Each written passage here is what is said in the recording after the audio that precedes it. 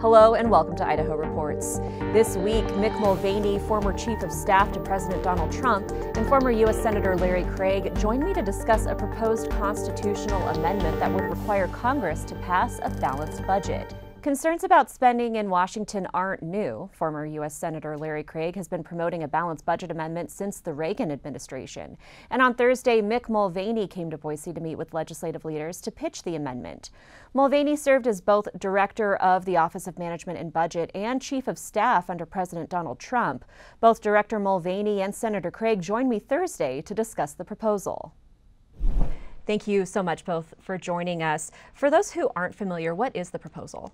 The proposal is to try and get 33 states together to approve a convention to pass a balanced budget amendment to the Constitution. That sounds a little sort of convoluted, but the theory is this, is that you need 34 to actually have a convention, but if you get to 33, Congress might step up and say, you know what, we really don't want the states to go to convention because Congress will want to write its own rules about balancing the budget, so they will take over then and do it on their own accord.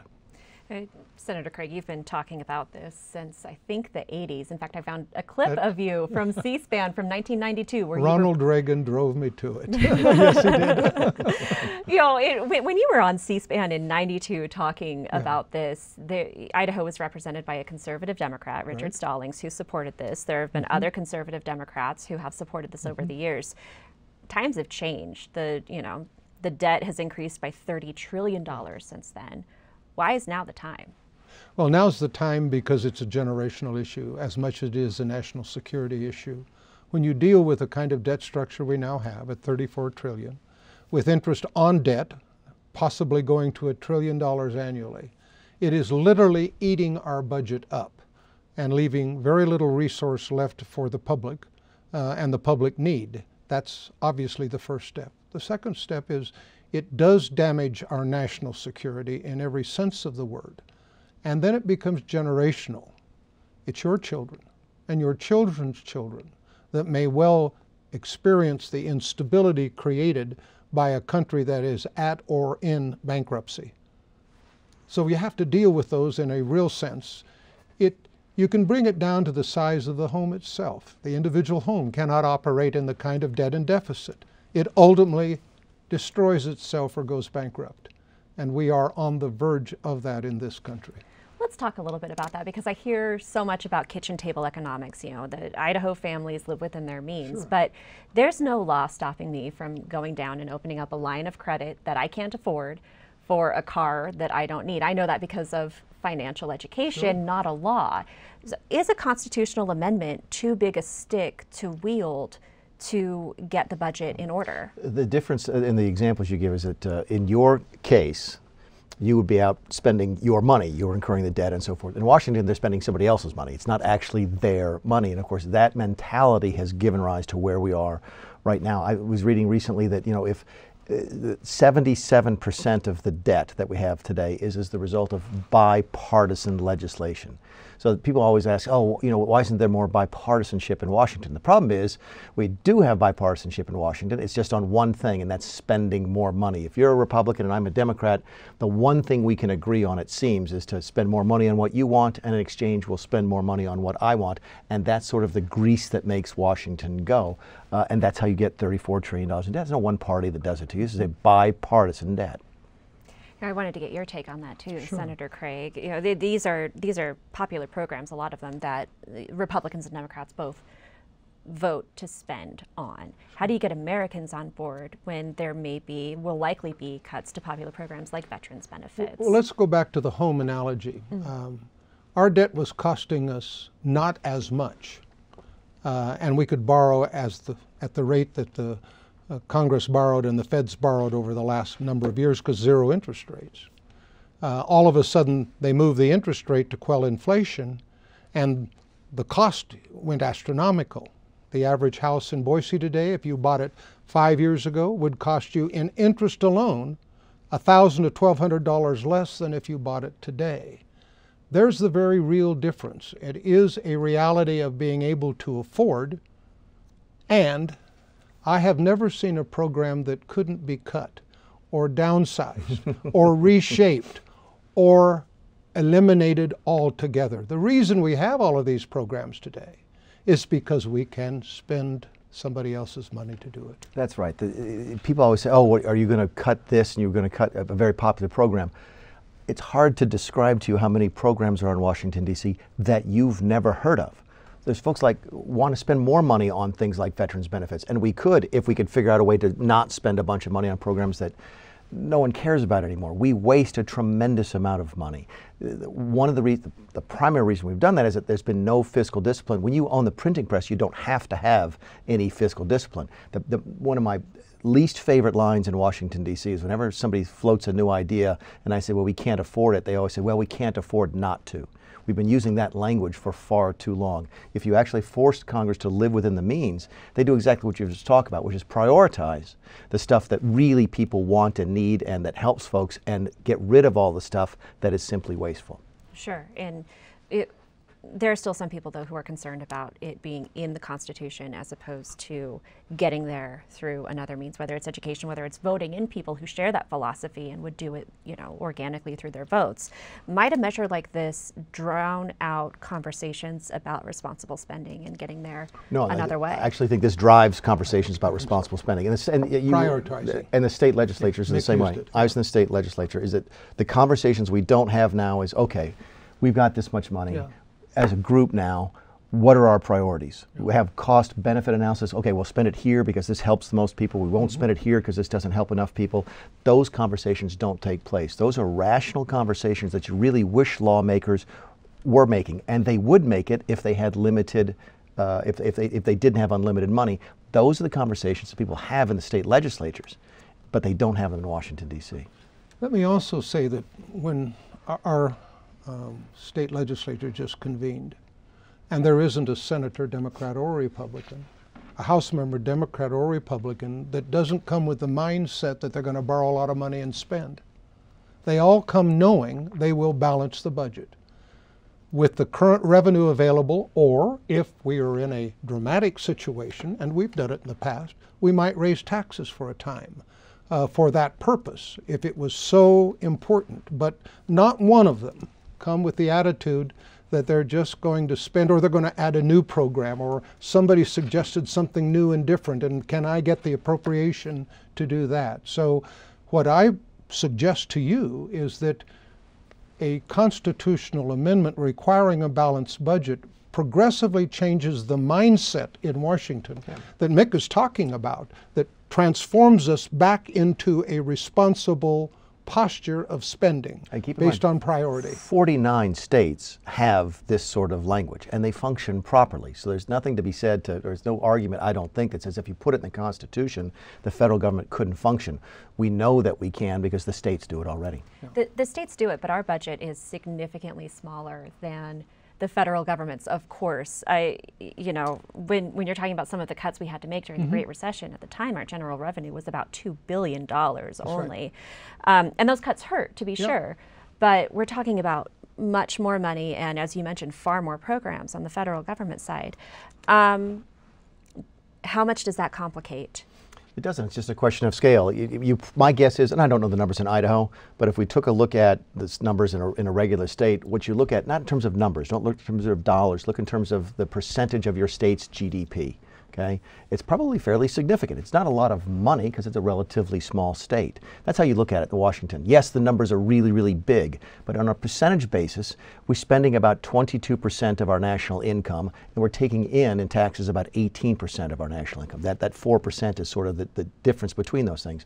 That translates at every different state level. Okay? So you can just take your state, take 18 and 22 and see where you are. So yes, the federal government is bigger. There's a lot more programs, but they're also drawing on a much larger economy for their tax base. So it's just a question of scale, not a question of sort of the concept.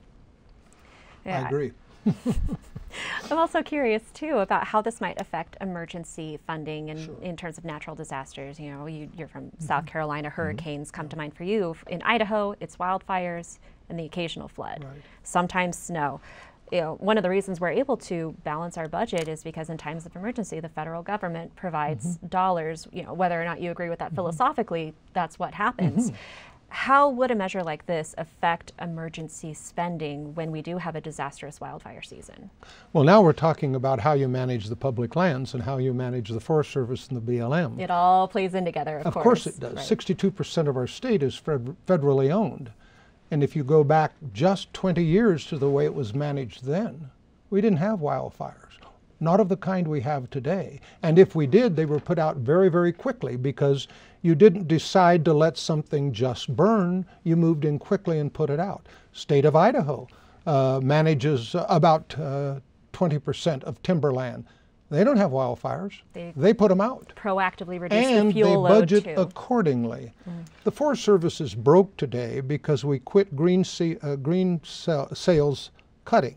And so it has to be dramatically subsidized by the general fund to put out the wildfires of mismanagement.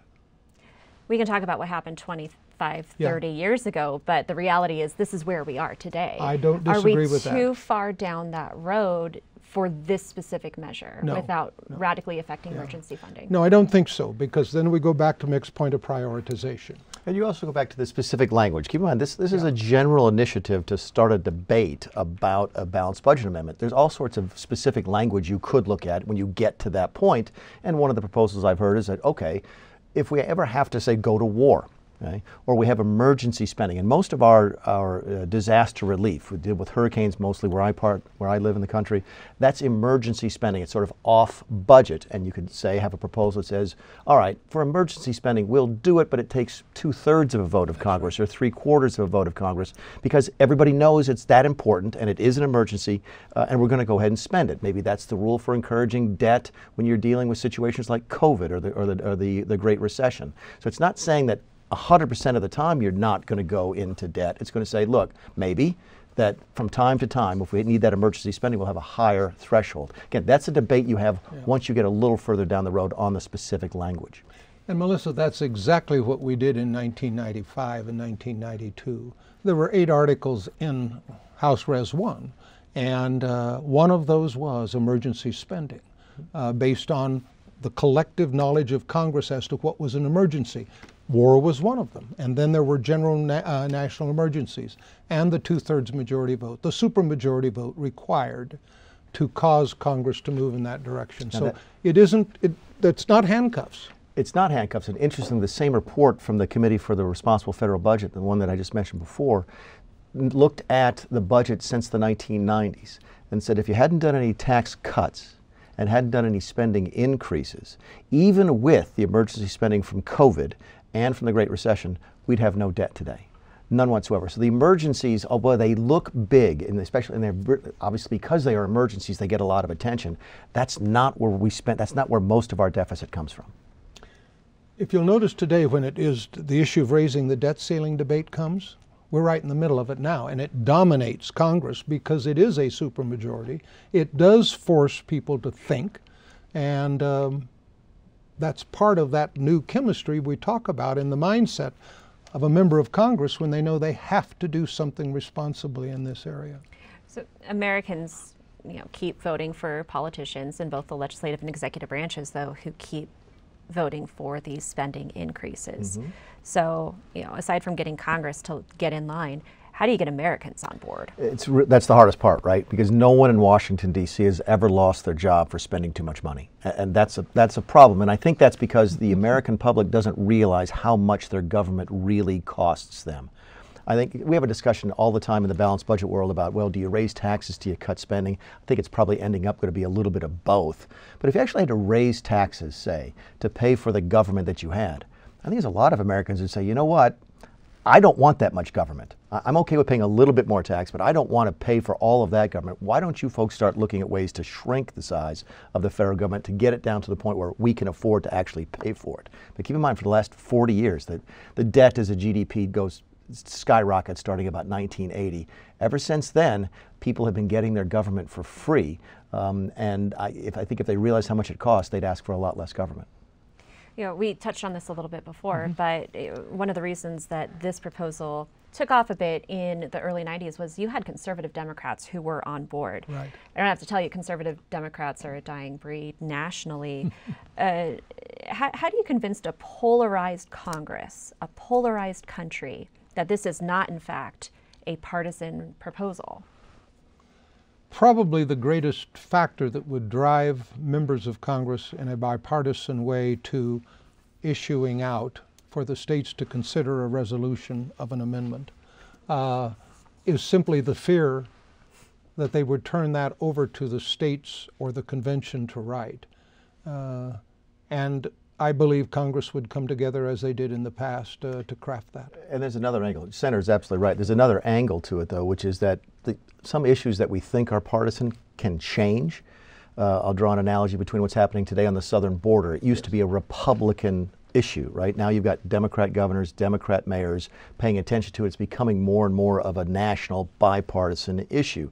Once the debt really starts to dig in, and people are realizing we're spending more money on debt, just on interest payments, than we are in, say, national defense, and it starts to squeeze out other programs, that's when it might become a bipartisan issue. So it could be both ways. It could be Congress deciding to make it bipartisan because they don't want the states to decide it, or it could be the voters just looking at it and say, you know what, this is important to all of us. Some of the lawmakers in Idaho who are most concerned about federal spending are also most concerned about an Article 5 convention of the states, because that opens up the Constitution for changes, including Second Amendment and so many other things. What would you say to those lawmakers? That a properly written legislative proposal does not allow that, a runaway convention. So you can have, in fact, in many states, if you go to convention and you raise an issue that's not on the authorizing language, it's a crime. So there are ways to narrow this focus of a convention, and that needs to be done.